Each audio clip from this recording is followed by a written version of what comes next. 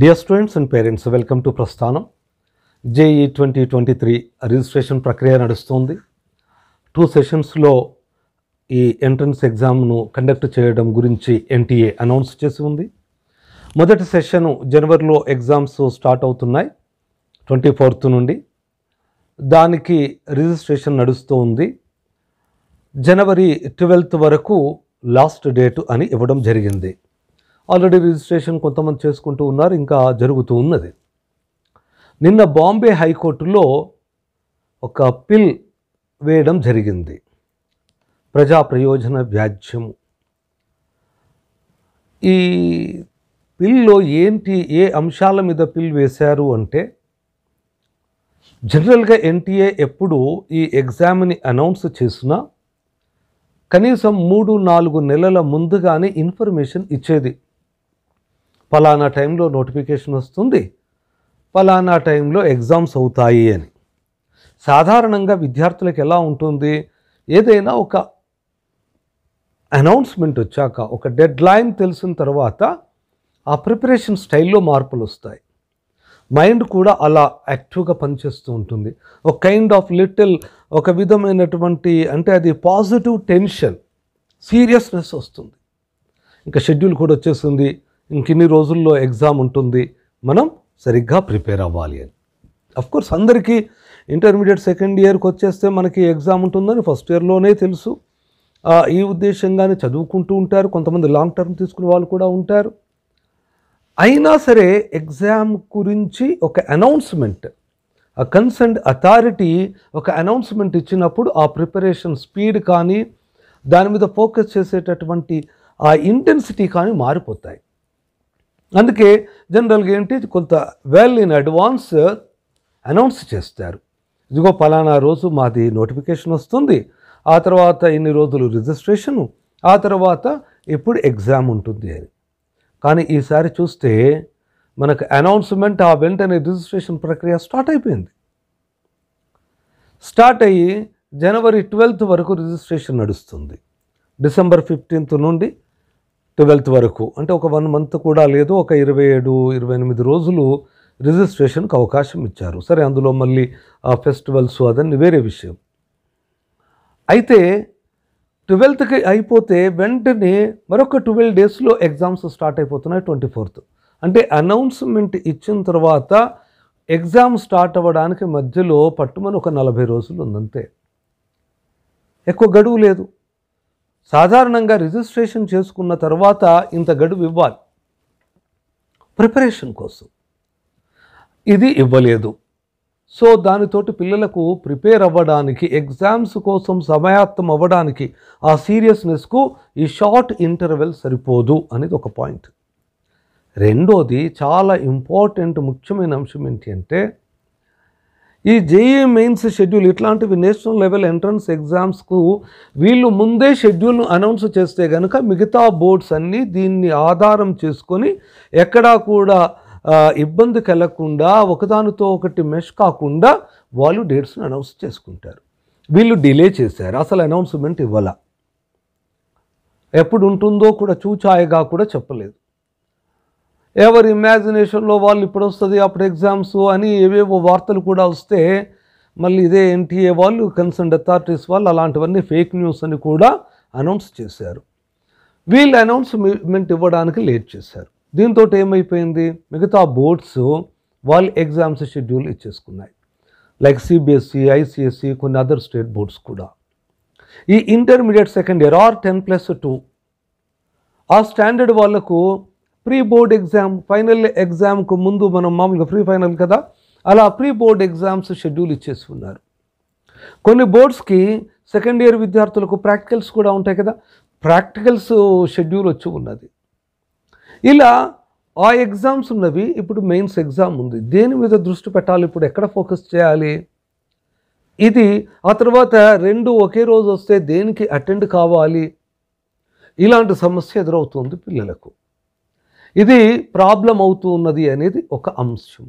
అంటే board exams already ఈ జనవరిలో, ఇప్పుడు ఏ టైంలోనైతే మీరు ఈ జేఈఈ మెయిన్స్ ఎగ్జామ్స్ని కండక్ట్ చేయడానికి షెడ్యూల్ ఇచ్చారో ఆ టైంలో బోర్డు ఎగ్జామ్స్ ఉన్నవి, ప్రాక్టికల్స్ ఎగ్జామ్స్ ఉన్నవి కొన్ని స్టేట్ బోర్డ్స్ కావచ్చు, సిబిఎస్ఈ కావచ్చు, ఐసిఎస్ఈ కావచ్చు. పిల్లలు నష్టపోయేటందుకు అవకాశం ఉంది. వాళ్ళు ఏదో ఒకదాన్నే చూజ్ చేసుకోవాల్సి వస్తుంది. అప్పుడు నష్టపోయేటందుకు అవకాశం ఉంది. మీ వల్ల ప్రాబ్లం అవుతుంది. ఇది ఒక పాయింట్. రెండోది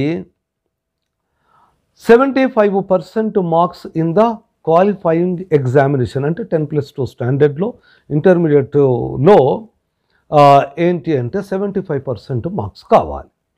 ఇది ఒక నిబంధన ఈసారి వచ్చింది. మళ్ళీ అంతకుముందు ఉండేది, మళ్ళీ ఇప్పుడు తీసుకొచ్చారు. మధ్యలో ఆ కోవిడ్ టైంలో దీన్ని సడలించారు. కొంతమంది పిల్లలు ఇంటర్మీడియట్ కంటే ఈ ఐఐటీలలో, ఈ జేఈఈ మెయిన్స్లో మంచి స్కోర్ తెచ్చుకొని ఎన్ఐటీలలో సీట్లు సాధించాలి అని దీని మీద ఎక్కువ కాన్సన్ట్రేట్ చేస్తూ ఉంటారు. ఎక్కువ ప్రోగ్రామింగ్ ఇక్కడ చేసుకుంటారు, ప్రాక్టీస్ అంతా. దీంతో ఎంతో కొంత అక్కడ ఇంటర్మీడియట్ స్కోర్లో కొంత ఇబ్బంది అవుతుంది. ఇక చాలా వరకు ఇప్పుడు ఇంటర్మీడియట్ అంటే ఫస్ట్ ఇయర్, సెకండ్ ఇయర్ మార్కుల్ని కూడా పరిగణలోకి తీసుకున్నప్పుడు ఫస్ట్ ఇయర్లో వాళ్ళకి ఫుల్ అకాడమిక్ ఇయర్ రన్ కాలేదు. కోవిడ్ దానితోటి సెప్టెంబర్లో క్లాసులు స్టార్ట్ అయ్యాయి, నడుస్తుంది. వీటి ప్రభావం ఎట్లాగో పిల్లల మీద ఉంది. మళ్ళీ ఇప్పుడు 75% మార్కులు కావాలి. కొంతమందికి జేఈఈ మెయిన్స్లో మంచి ర్యాంక్ తెచ్చుకునేటటువంటి స్టైల్లో ప్రిపేర్ అయ్యి ఇంటర్మీడియట్ మామూలుగా నేను పాస్ అవుతే చాలు, లేదా ఫస్ట్ క్లాస్ వస్తే చాలు అనేటటువంటి దాని మీద దృష్టి పెట్టి ఆ విధంగానే ప్రిపేర్ అయ్యి వాళ్ళు 60%, 65%, 70% తెచ్చుకుంటే ఇప్పుడు ఏమైపోతారు? క్వాలిఫై కాకుండా పోతారు. జేఈఈ మెయిన్స్లో మంచి ర్యాంక్ వచ్చినా వాళ్ళకి ఎన్ఐటీలలో చేరడానికి అవకాశం లేకుండా పోతుంది. సో ఈ 75% క్రైటీరియాను కూడా తొలగించాలి అనేటటువంటి అంశాల మీద బాంబే హైకోర్టులో నిన్నటి రోజు పిల్ వేయడం జరిగింది. మరి దీని మీద హైకోర్టు ఎలాంటి ఆర్డర్స్ని, డైరెక్షన్స్ని ఇస్తుంది ఎన్టీఏకి, ఎన్టీఏ ఏమి డెసిషన్ తీసుకుంటుంది మనం వేచి చూడాలి. బట్ ఈ రెండు అంశాలు కూడా విద్యార్థులకు చాలా చాలా ప్రాధాన్యత ఉన్నటువంటి అంశాలు. తల్లిదండ్రులు కూడా టెన్షన్ పడుతున్నటువంటి అంశాలు ఇవి. సో మరి ఎన్టీఏ ఎలా స్పందిస్తుందో చూద్దాం. Let us hope positively. మనకు పిల్లలకందరికీ న్యాయం జరిగేటట్లుగా వాళ్ళు మంచి నిర్ణయం తీసుకుంటారని ఆశిద్దాం. అలాగే విద్యార్థులు, తల్లిదండ్రులు, మీరు ఇంకా ఏమైనా ఇలాంటి డౌట్స్ వస్తుంటే కామెంట్స్ రూపంలో మీరు ఇస్తూ ఉన్నారు. వాటికి జవాబులు ఇచ్చేటటువంటి ప్రయత్నం చేస్తూ ఉన్నాను. మనకి ఒక లాస్ట్ ఇయర్ క్రియేట్ చేసినటువంటి ఒక గ్రూప్ ఉంది. లాస్ట్ ఇయర్ విద్యార్థులు వాళ్ళు కౌన్సిలింగ్ అప్పుడు వివిధ కాలేజీలలో జాయిన్ అవ్వడానికి అప్పుడు కూడా మనం జోసాకి అలాగే సిశాబ్ కౌన్సిలింగ్స్కి సంబంధించి గైడెన్స్ని ఇచ్చినప్పుడు చాలామంది విద్యార్థుల కోసం ఒక గ్రూప్ క్రియేట్ చేసి ఉన్నాం. అందులో సీనియర్ విద్యార్థులు దాంట్లో ఉన్నారు. ఆ గ్రూప్కు సంబంధించినటువంటి లింక్ నేను ఈ వీడియో డిస్క్రిప్షన్లో ఇస్తాను. మన వాట్సాప్ గ్రూప్ అది. మీరు ఆ లింక్ ద్వారా మీరు డైరెక్ట్గా ఆ గ్రూప్లో జాయిన్ అవ్వచ్చు. ఓన్లీ జెన్యూన్ క్వశ్చన్స్, అంటే మీకు నిజంగా ప్రాబ్లంగా అనిపిస్తున్నటువంటి, నిజంగా సలహా అవసరమైనటువంటి వాటిని అందులో మీరు పోస్ట్ చేస్తే మీలాంటి వాళ్ళు అలాగే మీకంటే సీనియర్స్ అందులో ఉంటారు. అన్నింటికీ అందులో కూడా నేనే జవాబు ఇవ్వలేకపోవచ్చు. మీలాంటి మీ తోటి విద్యార్థులు, మీరు అడిగే ప్రశ్నకు సమాధానం తెలిసినటువంటి వాళ్ళు, మీకంటే సీనియర్స్ లాస్ట్ ఇయర్ వాళ్ళు ఏమి ఎక్స్పీరియన్స్ అయ్యారు, వాళ్ళు ఎలా ఫేస్ చేశారు, వాళ్ళు ఏమైనా మీకు సమాధానాలు ఇవ్వచ్చు. అవి మీకు ఉపయోగపడవచ్చు. అవి 100% ప్రామాణికము. ఇంకా వాటి ఆధారంగానే మీరు వెళ్ళాలి అని నేను ఏమి చెప్పను. కానీ మీకు కొంతవరకు ఉపయోగపడడానికి కావలసిన గైడెన్స్ లాగా ఉపయోగపడవచ్చు. మీకేమైనా సలహాలకు, మీ సందేహాలకు క్లారిఫికేషన్ లాగా ఉండొచ్చు. నేను కూడా కొన్నింటికి ఏమైనా అవకాశం ఉన్నటువంటి వాటికి క్లారిటీ ఇచ్చేటటువంటి ప్రయత్నం చేస్తా. నేనైనా ఎవ్వరము కూడా ఈ ఎగ్జామ్ను కండక్ట్ చేయడానికో లేకపోతే ఈ సీట్లను అలాట్ చేయడానికో we are not the authorised persons. ఇది కేవలం మీకు అవేర్నెస్ని ఇవ్వడానికి, మీకు ఒక గైడెన్స్, ఒక సలహాని, మీకు మోటివేషన్ని, ఇన్ఫర్మేషన్ని, ఎంకరేజ్మెంట్ని ఇవ్వడానికి ఇచ్చేటటువంటి సలహాలు ఇచ్చేటటువంటి వాళ్ళం మాత్రమే ఇది గైడెన్సు. వీటిని మీరు వింటూ వీటి ద్వారా మీరు విషయాలను తెలుసుకుంటూ మీరు మీ డౌట్స్ని క్లారిఫై చేసుకోవడానికి ఉపయోగపడుతుంది. అలాగే ప్రేరణ పొందడానికి, మోటివేట్ అవ్వడానికి ఉపయోగపడుతుంది. మీరు కూడా ఇంకా బాగా చేయొచ్చు, చాలా బాగా చేయొచ్చు అనేటటువంటి ఆ క్లారిటీ, ఆ ఇన్ఫర్మేషన్ మీకు అందించడానికి ఇచ్చేటటువంటి ఇన్ఫర్మేషను. మీరు ఏదైనా ఇట్లాంటి ఇన్ఫర్మేషన్ 1-2 సార్లు చెక్ చేసుకొని సరిగా అనిపించినటువంటి ఎస్ ఇది నిజము, ఇది సరి అనేటువంటి అంశం అనిపించినప్పుడు మీ మనసుకు కరెక్ట్గా అనిపించినటువంటి ఇన్ఫర్మేషన్ ఆధారంగానే మీరు ముందుకు వెళ్తూ ఉండాలి. మీరు చక్కగా ఇప్పుడు పిల్ అయితే వేశారు, మరి ఎగ్జామ్స్ పోస్ట్పోన్ అవుతాయా, రీషెడ్యూల్ అవుతాయా, కావా, ఏమేమి సడలింపులు ఇస్తారు, వీటి గురించి ఇంకా మనం వేచి చూద్దాం. మీరైతే పాజిటివ్గా ప్రిపరేషన్ మీదనే దృష్టి పెట్టండి. ఎక్కువ రోజులు గడువు లేదు, నెల రోజులు కూడా లేదు. 24th నుంచే ఎగ్జామ్స్ స్టార్ట్ అంటే ఇప్పుడు ఆల్రెడీ మనం 28కి వచ్చేసాం. అంటే ఈ టైంకు ఫుల్ సీరియస్గా ఫస్ట్ సెషన్ ఎగ్జామ్స్ అవుతాయి, ఒకవేళ షెడ్యూల్ ఎలాంటి మార్పు కనుక లేకపోతే. సో మీరందరూ ఫోకస్డ్గా, చాలా ఫోకస్డ్గా, నిజంగా చాలా బ్యూటిఫుల్గా, ఎంత హ్యాపీగా ఉంటుందంటే మీరు ఇది అచీవ్ చేసిన తర్వాత రేపు ఒక NITలోనో IIITలోనో లేదా ఈ మెయిన్స్లో మంచి మార్కులు తెచ్చుకున్న తర్వాత మీరు అడ్వాన్స్డ్ ఎగ్జామ్ కూడా క్వాలిఫై అయ్యి అక్కడ కూడా మంచిగా రాస్తే, IITలలో కనుక మీరు సీట్లు సాధిస్తే మీకు ఎంత కాన్ఫిడెన్స్ వస్తుంది, మీ లైఫ్లో ఒక విధమైనటువంటి టర్న్ వస్తుంది. ఇంజనీరింగే, బట్ ఫ్రమ్ వేర్ అనేటటువంటిది కూడా చాలా ఇంపార్టెంట్. మీరు IIT నుంచి వచ్చేటటువంటి ప్రోడక్టా, NIT నుంచి వచ్చేటటువంటి ప్రోడక్టా, మరో దగ్గర నుంచి వచ్చేటటువంటి ప్రోడక్టా, ఇట్ మేక్స్ డిఫరెన్స్. ఏమి ఆల్ సేమ్ అట్లా ఏమీ ఉండదు, ఇట్ మేక్స్ డిఫరెన్స్. సో మీకు ఆ కాన్ఫిడెన్స్, ఆ విధమైనటువంటి ఫీల్, ఆ అచీవ్మెంట్ అనేది నిజంగా ఆ సక్సెస్ని మీరు అందుకున్నప్పుడే మీరు దాన్ని ఆస్వాదించగలుగుతారు, ఆనందించగలుగుతారు. సో మీరు ఇప్పటికీ కూడా ఇంకా ఏమీ time మించిపోలేదు. You can start, you believe your self. మీరు ఫోకస్ చేయండి. మీరు చాలా ఫోకస్డ్గా, సీరియస్గా, మీరు ఎంత సీరియస్గా, ఎంత బలంగా మీరు కోరికతోటి చదువుతూ ఉంటారో అప్పుడు మీ బ్రెయిన్ అంత యాక్టివ్గా పనిచేసి మీరు చదువుతున్నటువంటి విషయాలన్నింటినీ కూడా సమగ్రంగా విశ్లేషించుకొని అది పొందుపరుచుకుంటుంది.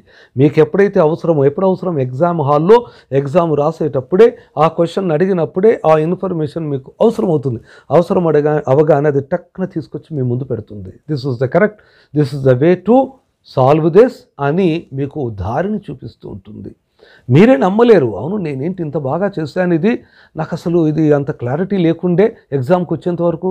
But in the exam hall ఆ క్వశ్చన్ ఫస్ట్ చూసినప్పుడు కూడా నాకు డౌట్ వచ్చిండే, but while solving the problem ఎంత యాక్యురేట్గా వచ్చేస్తుంది అని అసలు మిమ్మల్ని మీరు నమ్మలేరు. ఎందుకు అని అంటే that is the power of the brain. మీ బ్రెయిన్కి అంత పవర్ ఉంటుంది. సో ఆ బ్రెయిన్కి మీరు చెప్పాల్సినటువంటి విషయం ఏంటంటే మీకు ఎంత బలంగా ఆ కోరిక ఉంది, how strongly you are dreaming, మీకు ఆ డిజైర్ ఎట్లా ఉంది అనేటటువంటి విషయాన్ని మీరు పదే అట్లా అని చెప్పేసి ఏదైనా ఒక చిన్న ప్రాబ్లం కాస్త ఇబ్బంది కాగానో, లేకపోతే కాస్త పేపర్ సరిగ్గా చేయలేకపోతేనో బాగా డిప్రెస్ అయిపోవడాలు, విపరీతంగా ఏడవడాలు, బాధపడిపోవడాలు, ఇంకా నేను దేనికి పనికిరాను అనుకోవడాలు, ఇది కూడా కరెక్ట్ కాదు.